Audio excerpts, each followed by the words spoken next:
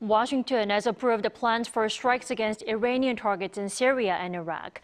Officials say the strikes will take place over several days in retaliation for the deadly drone strike that killed 3 U.S. soldiers in Jordan. Lee Seung-ja has more. In response to the deadly drone attack that killed 3 U.S. soldiers in Jordan on Sunday, Washington has approved plans for a series of strikes against Iranian targets in Syria and Iraq. According to CBS News, U.S. officials said these strikes will take place over a number of days, with weather conditions likely to dictate when they begin. Although the U.S. military can attack even in poor weather conditions, it believes that visibility is important to prevent accidentally attacking civilians near the target.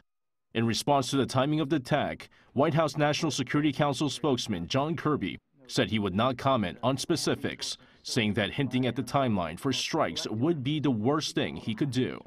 However, he stressed that President Biden had made up his mind on retaliation plans against the deadly drone attack in Jordan, adding the strikes would be a multi-layered approach over a period of time. Washington recently confirmed that Iran-backed Islamic Resistance in Iraq, an umbrella group of militias, was responsible for Sunday's attack. It also assessed that the drone used in the attack was manufactured in Iran. Lee Seung-ja, ArirangNews.